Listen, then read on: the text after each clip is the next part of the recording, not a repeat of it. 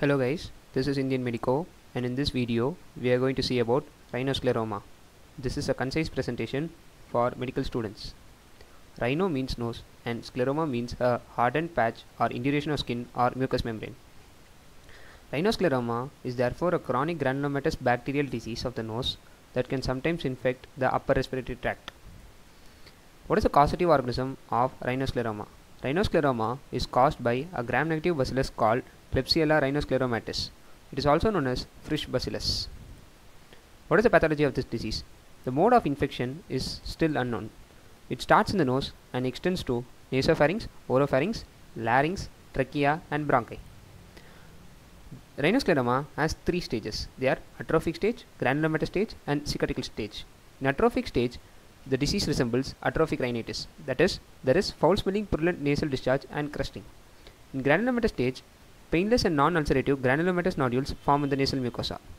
There can be subdermal infiltration of lower part of nose and upper lip, which gives a woody feel. In cicatricial stage, sclerosis and fibrosis takes place. There will be stenosis of nares, distortion of upper lip, adhesions in nose, nasopharynx and oropharynx. Coming to the symptoms of rhinoscleroma, there will be nasal obstruction, rhinorrhea, epistaxis, dysphagia, nasal deformity, anesthesia of soft palate and difficulty in breathing.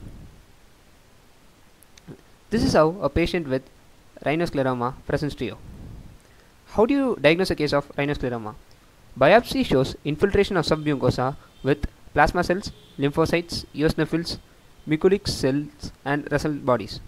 The mucolytic cells are characteristic of rhinoscleroma. They are nothing but large foam cells with a central nucleus and vacuolated cytoplasm containing the causative bacilli. Russell bodies are nothing but homogeneous eosinophilic inclusion bodies found in the plasma cell. This picture shows the histopathology of rhinoscleroma. You can see these cells. These cells are the mucolytic cells, and this shows the lymphocytic infiltration. How do you treat a case of rhinoscleroma? Streptomycin in a dose of 1 gram per day and tetracycline at a dose of 2 gram per day are given for a minimum period of 4 to 6 weeks. Surgical treatment may be required to establish the airway and correct nasal deformity. Thank you.